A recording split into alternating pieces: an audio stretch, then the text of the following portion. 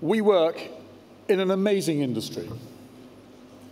Scheduled commercial aviation began with a 23-minute journey across Tampa Bay, Florida on the 1st of January 1914. And since then, it has changed our world immeasurably for the better. And as we celebrate our industry's first 100 years, we can be proud of our achievements. Flying is a team effort that started with the partnership of 4 visionaries. Percival Fansler, an entrepreneur who saw commercial opportunity in the technology of flight. Thomas Benoit, who built the aircraft. Tony Janus, who safely piloted the plane to its destination. And Abram File, the hero of the day, who purchased the first ticket. And the airline industry quickly grew from a single aircraft, one route, and a lone passenger. And this year, we will connect 3.3 billion passengers and 52 million tons of cargo, over 50,000 routes, and 100,000 flights a day. Today, aviation is the lifeblood of the global economy. The industry supports over 58 million jobs and $2.4 trillion in annual economic activity. It creates jobs for Kenyan farmers who sell fresh flowers in world markets. It facilitates global supply chains so that workers in many nations can collaborate to build computers, cars, and even aeroplanes. And aviation delivers many of the real-world goods that are traded in the virtual shops of internet commerce. And as a catalyst for economic and social development, aviation and the businesses that we support have spread prosperity and lifted countless people from poverty. The intangibles create even greater value. Flying brings people together, families, friends, business colleagues. It helps minds to meet and exchange ideas. It gives people the freedom to be almost anywhere in just 24 hours. And it's turned our wonderfully big planet into a wonderfully small world of enormous and wonderful opportunities. And as we stand at the dawn of commercial aviation's second century, what will define our future success? We can take some inspiration from the Chicago Convention, which is marking its 70th anniversary this year. It set the framework for post-war aviation, and in it, governments declared that the future development of international civil aviation can greatly help to create and preserve friendship and understanding among the nations and peoples of the world. Well, we are achieving the vision of the Chicago Convention on an enormous scale. Now, airlines fly more people in a day than in the entire year that the convention was signed. And even with the enormous growth over the last 100 years, there is plenty of potential still to be achieved. And the key to unlocking that potential is a global mindset. We are the industry that connects people and business to make global possible. And securing our future potential with a global mindset begins with our immediate challenges: to be profitable, safe, and secure businesses, to provide efficient, customer-focused services, and to be sustainable in all that we do. Now, on the first of these challenges, our financial performance, there is much to be done. As a global industry, our financial performance doesn't yet match the value that we deliver. This year, we expect airlines to achieve a collective global profit of $18 billion. That sounds impressive, but the brutal economic reality is that on revenues of $746 billion, we will earn an average net margin of just 2.4%, and that's less than $6 a passenger. Now, some airlines will do better. But even if you're smart or lucky enough to be one of those, every day is still a struggle to keep revenue ahead of costs. The good news is that airline profits are improving. The average return on invested capital today is 5.4%, up from 1.4% in 2008. But we're still far from earning the 7 to 8% cost of capital that investors would expect. Airlines are, however, working towards solutions that deliver value to both customers and investors. Our customers expect efficient global connectivity. But the regulatory structure prevents the global consolidation that has happened in other industries. By creatively working together through alliances, joint ventures, franchising, and domestic consolidation, we are seeing some significant results. Consumers have more choice. The number of city pairs has doubled since 1994. Flying is an even greater bargain. You can circle the world for about the cost of 4 iPads. And passengers are enjoying better products. US airlines, for example, are investing almost $1 billion a month in product upgrades this year. And shortly, we should begin to see the impact of the work that we're doing to modernize how airline products are distributed. Late last month, the US Department of Transportation gave tentative approval to Resolution 787, the foundation document for our new distribution capability, which our last AGM supported so strongly. The DOT clearly understands the potential for NDC, and they stated in their tentative approval that the use of common technical standards could facilitate the marketplace development of distribution practices and channels. This would make it easier for consumers to compare competing carriers' fares and ancillary products across multiple distribution channels.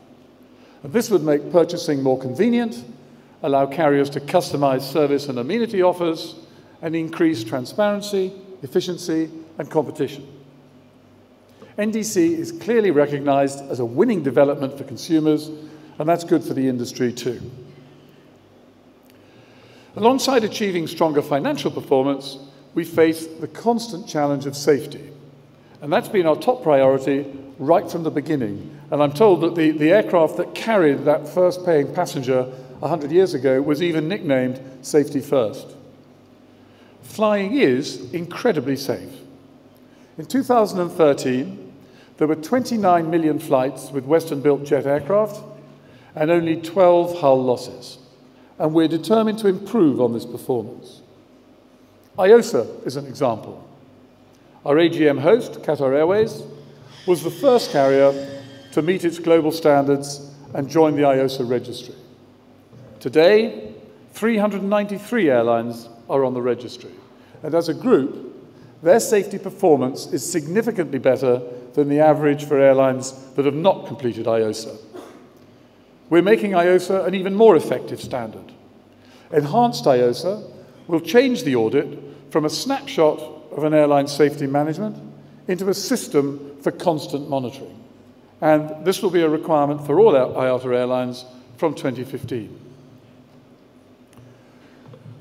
The loss of MH370 points us to an immediate need. A large commercial airliner going missing without a trace for so long is unprecedented in modern aviation. And it must not happen again. IATA, ICAO, and experts from around the world are working together to agree on the best options to improve global tracking capabilities. In September, a draft of recommendations will be given to ICAO, and data will guide this and other safety improvements. We're moving forward with the Global Aviation Data Management Project, known as GADM, and this will create the world's largest resource of operational information. Fueled by data collected from partners including ICAO, the FAA, and IATA, it's perfectly consistent with the global mindset needed for aviation's second century. And looking further ahead, our ultimate goal is to predict the potential for accidents and so ensure that they don't happen. And this isn't science fiction. The growing data in GADM is one of the building blocks. Each new data contribution and every improvement in our analytical capabilities moves this closer to reality. The second century global mindset extends to the complex challenge of security. Commercial aviation is an instrument of peace, but sadly, it has also been a target for terrorism, and its security must be protected. Now, airlines help fund global aviation security with taxes and fees, costing $8.55 billion a year. And not all of this is even spent on aviation security. And passengers still say that security remains their biggest travel hassle. Inconsistencies across jurisdictions defy understanding. And the focus on prohibited objects sees law-abiding passengers treated with criminal suspicion. There's waste and inefficiency, and we must do a better job. IATA is partnering with the Airports Council International and others to change this. And the goal of our smart security program is to improve effectiveness, efficiency, and the passenger experience. Now, governments have the ultimate responsibility for security, and some are embracing the risk-based approach of smart security with known traveller programs. But with a few exceptions, these and eGate border programs are not linked. We must use the global resources available, and that's not happening now. It was a shock that 2 passengers cleared checkpoints and boarded MH370 with stolen passports. And then Interpol announced that only a handful of governments use its stolen passport database. Now, airlines go to great trouble and expense to meet government requirements for advanced passenger information. And we expect it to be used effectively to improve security and the passenger experience. Passenger security isn't the only issue that must be addressed. Cargo shipments must be made much more secure through global standards and cooperation with governments and across the supply chain.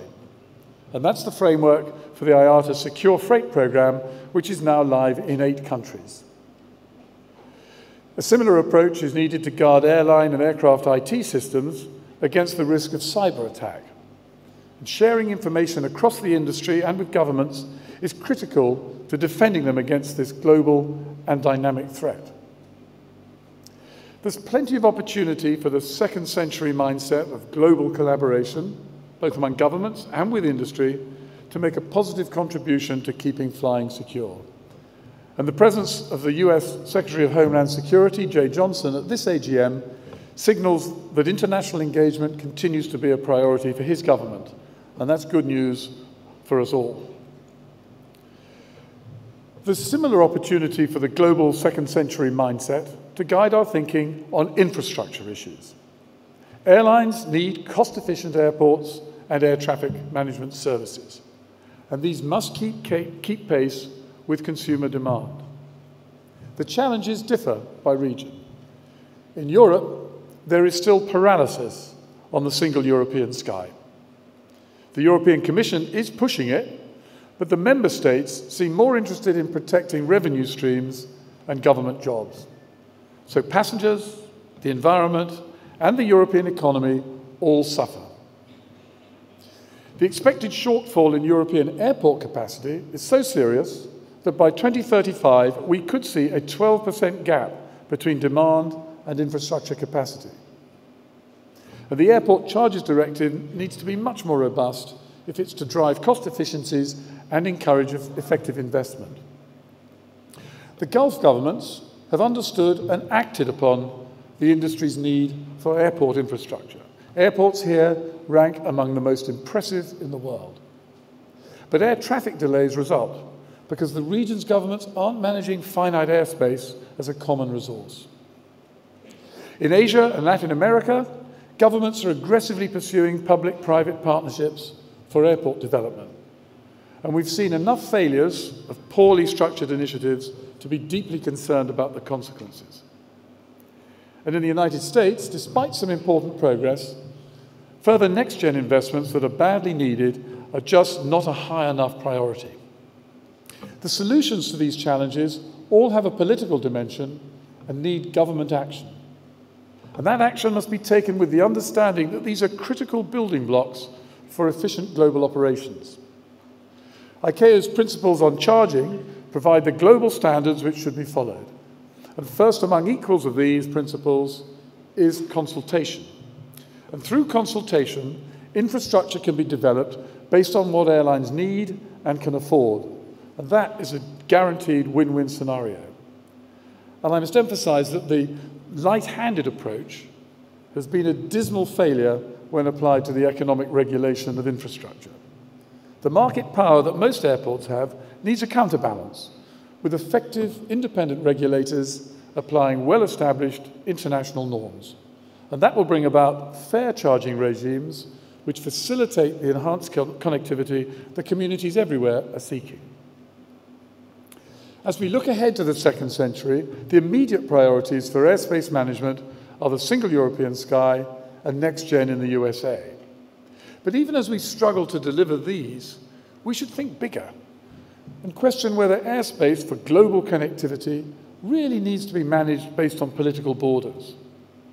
Long before we mark our 200th anniversary, I hope that we're thinking of airspace in terms of an efficiently managed global resource. Efficient infrastructure will also do much to improve the customer experience. And so can technology, from shopping, through the journey, and back home again. The basic vision is the same for both shippers and passengers, a hassle-free journey with empowerment to customize and control their experience. Technology is changing our processes. For example, by the year end, over a quarter of travelers will have access to the full suite of IATA fast travel self-service options. And our customers now take this for granted. In fact, they want more. Today's travelers expect to be constantly connected with Wi-Fi everywhere. And they also want all the touch points along their journey to be connected and focused on giving them a door-to-door seamless experience. Now, it's going to take significant collaboration with a global mindset among all the industry players, airlines, airports, hotels, hire cars, and so on, to satisfy this need. The expectation of shippers, who are paying a premium for speed, are similar. E-freight will help us to link the process together. And the Cargo 2000 Master Operating Plan continues to define industry quality standards. But even after 6 years of work on e-freight, it will still be a struggle to reach our target of 22% e-airway bill penetration by the year end. A partnership approach is accelerating progress, and it will be critical to the next goal, which is to reduce the average shipping time by 48 hours before 2020. And all of this points us to a big picture view of the world in which there's value to be unlocked by working more with our industry partners to meet customer demands. And of course, global standards will be needed to manage the interaction efficiently with our partners as well as our customers. Partnerships also need to extend to governments. They decide how we're taxed and regulated. Unfortunately, there are many examples of governments getting it wrong. The economic damage of the UK air passenger duty has been acknowledged, but instead of eliminating it, the government is tinkering with the details. In the US, safety regulators may allow the use of cell phones on aircraft. If they do, another group of US regulators may disallow it in the interest of consumer protection. But if safety isn't the issue, then the market should decide, not regulators. In Canada, the Ontario government's budget proposal allocates billions to bringing in new businesses, but also more than doubles the tax on jet fuel. And that can only make it more expensive to do business there. An increase in protectionist measures worldwide panders to local interests at the expense of long-term job creation, economic growth, and inward investment. And the Venezuelan government takes the top prize for willful irresponsibility. It is wrongly withholding some $4 billion of airline funds and putting the country's connectivity at risk. Now, on top of direct lobbying, we've told the world through the media that Venezuela is not playing by the rules. It's not surprising that some airlines have stopped flying there. Airlines cannot provide a service if they don't get paid. And the government has responded with more promises than action. And in the meantime, the country's connectivity declines and the economy suffers. And I again urge the Venezuelan government to resolve this quickly and fairly. Now, we'll continue to fight each ill-conceived action by governments. But it would be much easier if we found a way to persuade governments of the value of taking a long-term view, abiding by global standards, and using aviation as an economic catalyst. Our partnership with ICAO is an effective vehicle to incubate change with a global second-century mindset. At its assembly last year, governments agreed to address the unmanageable confusion of some 60 passenger rights regimes by developing harmonized guidance. And just last week, an ICAO panel proposed a set of principles that found their first expression in a resolution of our last AGM. And in response to another industry priority, last year's Assembly also called for a tightening up of the legal framework on unruly passengers. And ICAO promptly convened a diplomatic conference at which the Tokyo Convention was amended for that purpose. Experience teaches that we achieve the best results when governments use regulation to solve real, not imagined, problems and take full advantage of expert advice and consultation. And they also need to calibrate regulation and taxation appropriately to facilitate global connectivity and ensure that the costs imposed by regulation don't exceed its benefits. And finally, they must also respect global standards wherever they exist. And if we can establish this global mindset approach with all our government partners, we'll be well on our way to establishing a solid footing for aviation's second century. Encouragingly, that is the way that our approach to sustainability is developing. Sustainability is our license to grow, and last year saw landmark progress. When we last met, we asked governments for a global market-based measure to manage our carbon footprint. And this is essential if we're to meet our commitment to carbon neutral growth from 2020. At the ICAO Assembly, governments agreed to develop a proposal for such a measure by 2016. And turning the Assembly's laudable intention into a more specific agreement on an actual mechanism will be a challenge, but we need to support that effort. It will be as difficult for airlines, who will foot the bill, as it will be for governments. A global mandatory carbon offset scheme is just one transitional element of our strategy. Our ultimate goal is to achieve sustainability by reducing carbon emissions through improvements in technology, operations, and infrastructure. Continued industry unity is needed for success. Airlines, airports, air navigation service providers, and manufacturers are united by a global strategy and targets. And this puts the entire industry at the forefront of the debate on sustainability. And it's the perfect example of the second century global mindset. Now we must stay the course. As we embark on commercial aviation's second century, we carry an important responsibility. Aviation is critically important to humanity, and we must continue to make flying safer, more secure, increasingly efficient, and sustainable. And there are some preconditions for that. The first is that we need to be profitable businesses. The second is that we join with our industry and government partners in a global effort to resolve today's issues in preparation for tomorrow's successes. Aviation faces many challenges, but we should never lose sight of the fact that we're privileged to be leaders of a truly great industry. Among those who witnessed the Benoit airboat carry a single passenger across Tampa Bay in 1914, who could have imagined what aviation would look like today? Well, at least one person could see that something incredible would evolve. What was impossible yesterday is an accomplishment today, while tomorrow heralds the unbelievable. Prophetic words from Percival Fansler, the visionary entrepreneur who launched our industry. A century later, aviation is powering economies and lifting the human spirit. We've broken the bounds of speed and distance with ubiquitous global mobility. And this very day, 100,000 flights will take 9 million people where they want to go, to do something they want to do. But aviation's greatest contribution is the freedom it gives people to follow their dreams and change their lives. In 100 years, we've turned our enormous planet into a small world. And in doing so, we have created a very big future for us all. Thank you very much.